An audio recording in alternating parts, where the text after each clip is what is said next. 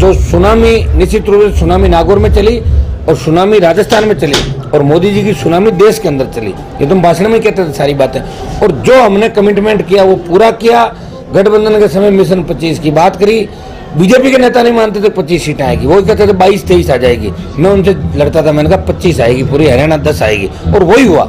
सारे दावे जो एग्जिट पोल के थे उनसे बढ़ के नौजवानों ने साथ दिया।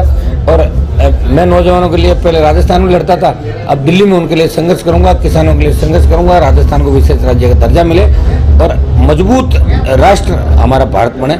इसके लिए मोदी जी का हम सब मिलकर एनडीए परिवार उनके हाथ मजबूत करेगा। नागौर के सम्मान की लड़ाई दिल्ली में लड़ेंगे ज्योति की तरह, और हमारे पुराने जो एमपी थे उनकी तरह नींद नहीं लेंगे, जाके वहाँ संघर्ष करेंगे।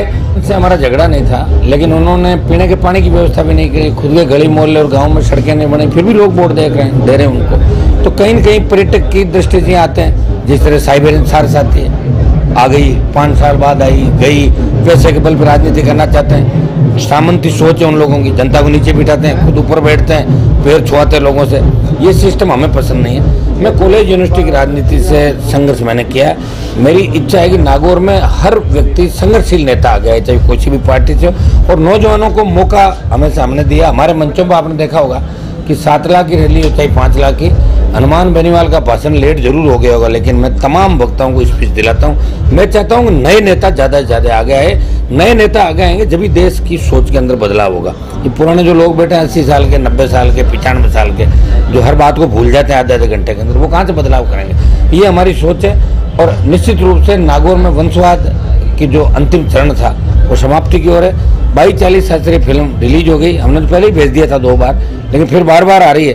तो इस बार परमानेंट चुनरी उड़ाने के लिए बच्चे घूम रहे थे चुनरी लेके, सही महिलाएं भी आई थी चुनरी लेके, गीत भी गाए जा रहे हैं नागौर के गाँव के अंदर, लेकिन 22 उनको मिले नहीं, शायद चुपके से निकल गए होंगे हरियाणा की तरफ। अब की बार एक काम करेंगे, वहाँ जाकर उनका एडजस्टमेंट बिठाएंगे ताकि पावना को इनको ढूंढना नहीं पड़े, वो वहीं अपना आगे हरियाणा में डेरा जमाए हुए। इनका तो जहाँ जहाँ पैर पड़ा है ना ज्योति जी का, वहाँ पूरा सल्टा दिया उस परिवार को, यहाँ पूरा काम कर दिया, और जिस मकसद को लेके आए थे उन सबका सुपड़ा साफ करके स्विच ऑफ करके चले गए। जो मैं चुनाव में कहता था वही हुआ।